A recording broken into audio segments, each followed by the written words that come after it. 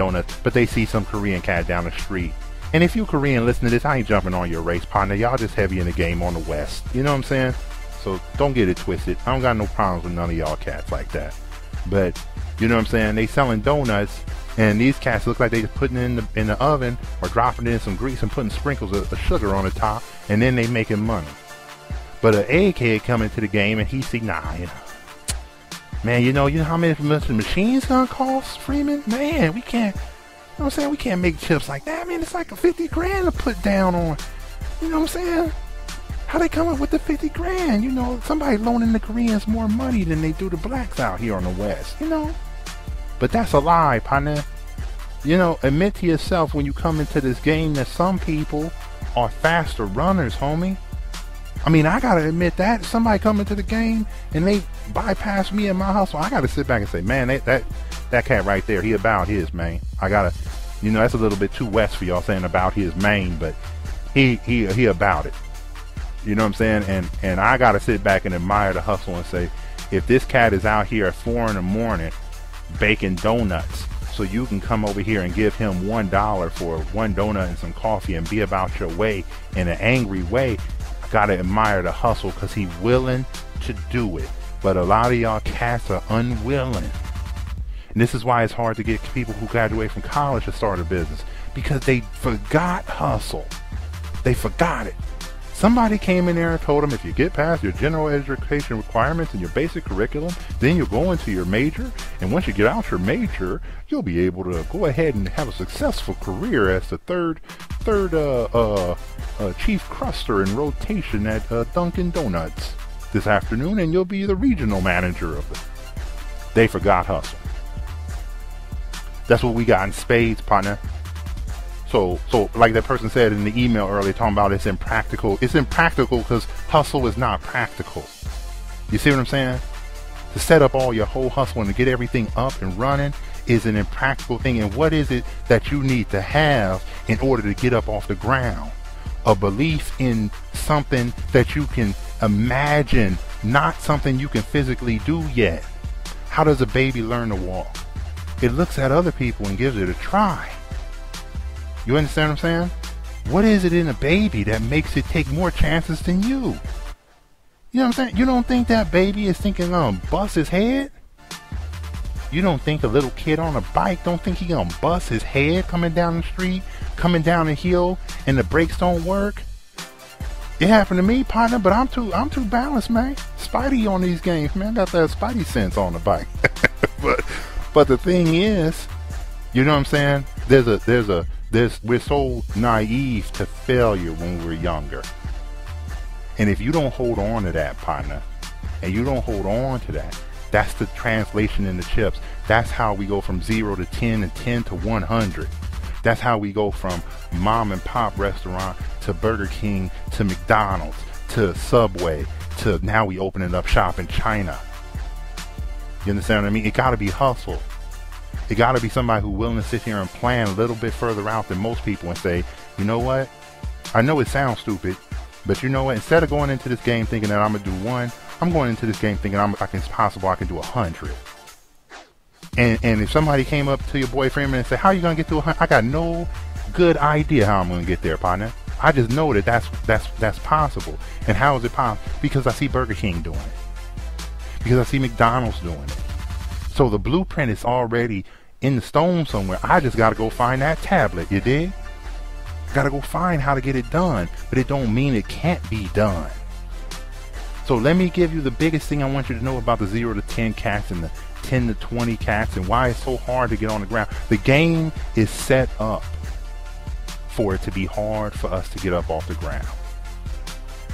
It's set up that way. You know what I'm saying? With all this discouraging talk you hear, people say, oh, you know, business people are born that way. Right? Or, you know, you gotta, you know, even I'm telling you, you gotta go with double negative sometimes into this game to get up off the ground. You know, lose your savings and lose your current way of living just to stand up on your own too. You know what I'm saying? It is hard, but the game is set up for it. The game is set up that way. The game is set up for you to go and ask a bank to give you $10,000 and secure it against your business. And once you run, if you don't make the business, they take all the other stuff and you still have to end up paying them. Damn, that's nuts. The game is set up that way, but they can't compensate for hustle. You know what I'm saying? Let me give you a quick story when I came into the game, when I first went into the bank, okay? And you probably heard me say this on an earlier podcast, but it's worth repeating. I came into the Washington Mutual, Jersey City, you know, Journal Square for people in Jersey City. You know where I'm at. I came into that bank. Used to be a black lady in there, so I come in there. She see me depositing my checks, right? I'm coming in with a red LA hat, you know, chilling. Come in there every day, put chips in the thing. One time, she was like, you know, Mr. Freeman, give me a second. My bank manager want to come and talk to you. So, some white guy come out the back. You know what I'm saying? And I'm looking like, oh man, here we go. This cat about to give me a hard time about chips. I think he think I'm pushing dope. I don't got no time for this.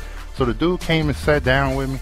You know, how you doing, Mr. Freeman? I'm like, cool. And I said, you know what, before we start, man, I don't got no time for no cracker shit. I'm sorry about that. I didn't mean to curse, but that's exactly what I told him. I don't got time for white people not believing in me. I don't got time for that. We about our chips. I got to get my stuff ready to go. I don't got no time for no cracker stuff, partner. You know what I'm saying? So he sat down and started laughing. He said, no, I'm not. I just wanted to understand how you do it, how we can help each other. How, you know what I'm saying, I can help you make more money. Now, I came into that same bank, putting my little bank, my check from my regular job in there. He ain't never came out from behind that door, partner. You know what I'm saying? Only when I had chips in my pocket did this cat come over there telling me how the bank can make more money for me. But when I had my regular 9 to 5, when I had that regular check, he didn't come out there worth a damn, partner. This is what I'm telling you. The game is cold, the game is hard, but we got the remedy, partner. We got that hustle. Don't believe all the rest of these ignorant people that come around here telling you that it's impossible because they don't see it. You know what I'm saying? Don't believe how it is hard, homie, but we built for it. Like I keep telling you, we built for this game. We built for it. Don't let them tell us. You know what I'm saying? That oh, you know, one out of 4 blacks are gonna be dead or jail. 1 out of 10 out of so and so. You know what I'm saying? You listening to an egghead who ain't never lived it, who ain't never walked down these Compton streets, partner. You know what I'm saying? They don't know really what's going on. He over here looking at crime statistics telling me how bad the neighborhood is because somebody got robbed or somebody got shot 31 times in Atlanta. You dig? When you know that if someone got shot 31 times, if you from where I'm from, you know 31 times is vengeance. 31 times ain't for your purse, partner. You dig? It ain't just craziness. Otherwise, they would call in the National Guard if people just get popped and the whole clip unloaded in them. What I'm trying to tell you is 0 to 10, where we are, where you happen to be. It don't have to be from 0 meaning Compton to, you know what I'm saying, from the streets to the suites kind of thing. I don't want you to think about that. I want you to remember 0 meaning that we don't got no one in this game who's really gonna help us. We got no way of turning our 1,000 when it's only gonna give us $30. We have no way of turning that over fast. This is why in the very beginning I said you gotta admire the cats. I'm not telling you to admire me. I'm a quiet cat, man. See me at the beach, partner, throwing up the W. I don't care. You know what I'm saying? But what I'm trying to tell you is they had to win 100 times. You know how many things had to break right for me? You understand what I mean? To be sitting here jaw-jacking with y'all on a daily basis every Monday? You know how many things had to break the right way? How many risks I had to take? You know what I'm saying? I had cats coming into me in New York thinking they gonna come take my money from me. You know what I'm saying? Like that's really going down. They must have watched too many John Wayne movies. You dig? Thinking they gonna show up on my stoop and not get patted down them stairs. If you understand what I'm saying. If not, one to grow on. But you know what I'm saying? They must have really thought I was playing. So we at the bottom of the barrel with 1 million other people trying to get up. That's obstacle number 1. We got a bank who doesn't want to give us any chips because they say we're not credit worthy and they don't trust us. That's obstacle number 2. We got a whole bunch of cats who who, because they got a simple job at the post office, telling us to abandon our dreams of big empire chips because, look, I'm doing good, man. You know, Freeman, check me out. I got the new Thunderbird. Yeah, I'm saying, partner, not to jump on them. But we, you know what I'm saying, if you got a little bit of hustle in you, then life got to be bigger than the new Dodge Charger or the new Chevy Camaro. It got to be bigger, partner. You understand what I'm saying? So what I want you to always remember is we got a lot of obstacles in the game coming from the bottom 0 to 10. Our money don't maximize like everybody else does. You know what I'm saying? We got real problems, partner, because if you got kids and you got a mother to take care of, you got family you got to tend after because you the strongest, you the alpha male in your family, you got to look out for everybody else, and that's a dwindle on your chips. It's a dwindle on your time. It's a dwindle on your thinking. It diminishes. It takes us a little bit from us. We got all these problems, you know what I'm saying, to get up from the bottom. But like I always say, and I ain't no real religious cat if you know me, you know what I'm saying, but God gave us the remedy, partner, and that is we hustle harder than them, and that's why they want us in their company. That's why they want to do a deal with Puffy, because Puffy gonna make a way out of no way. You understand what I'm saying? These corny little cornball cats who believe these books 100% but never put their feet on the ground, you know what I'm saying, and never put their finger up in the air and, you know what I mean, tasted what the weather would be like my Native American brothers. You know what I'm saying? They can predict things because they feel them.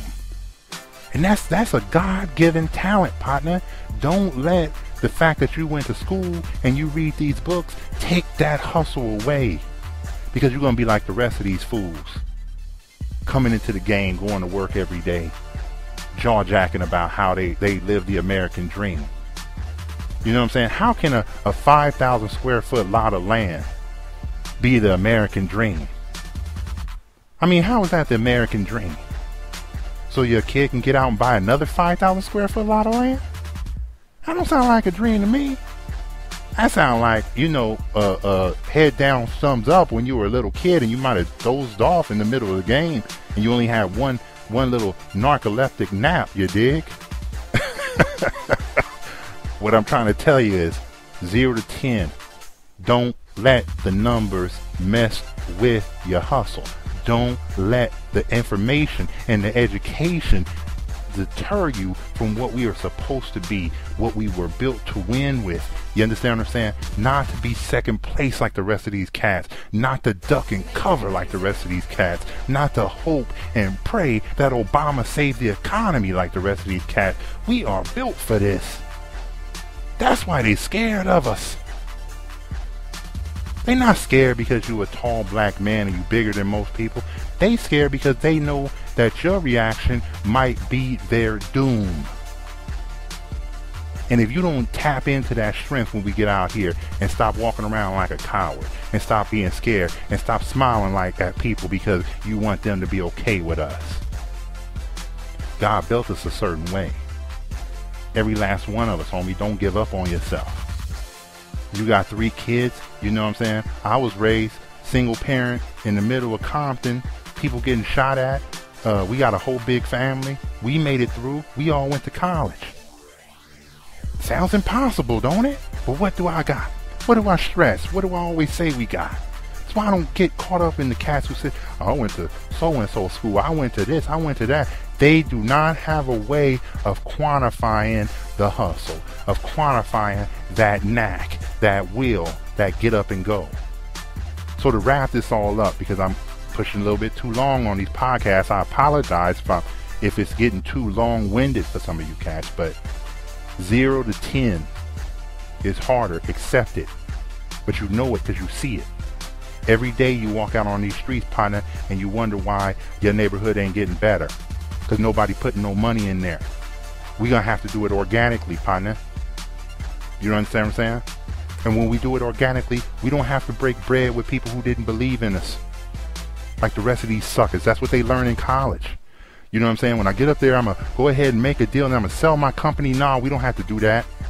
You understand what I'm saying? We make our own ammo on this side, partner. You know what I'm saying? And it is a problem because I know you were shortcutting me. I know you didn't want to help me get out of my situation. But when you read these books and when you go to school and you learn this 11 through 20 thinking, you understand what I'm saying?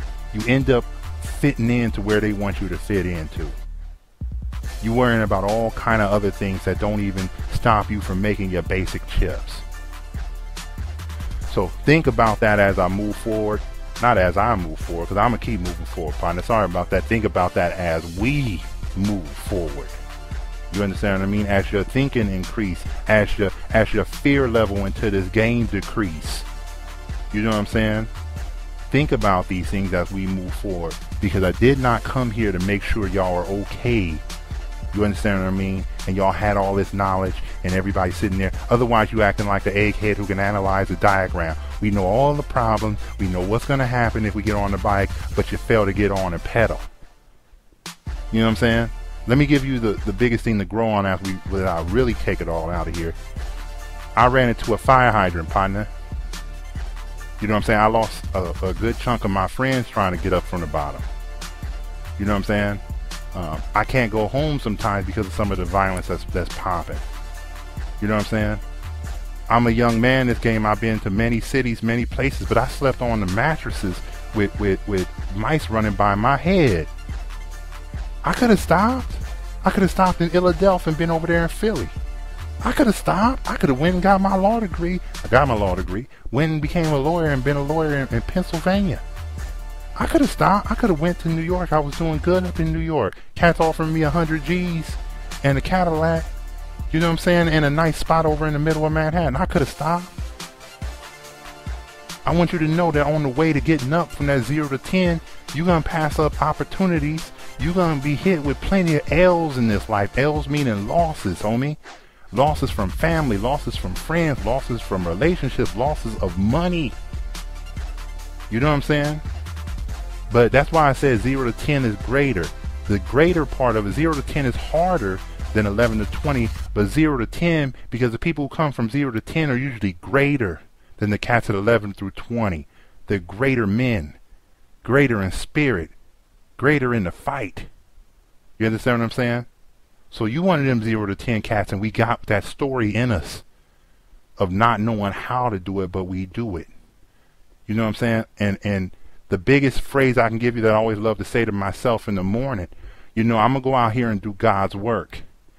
And what God's work is, man, is the ability to take nothing and turn it into something. So why don't you get up today? Let's do God's work. You're greater than that. 0 to 10 is greater than 11 through 20, but the greater is that we're built for this. So let's go take it and claim it for ourselves. Next time, partner.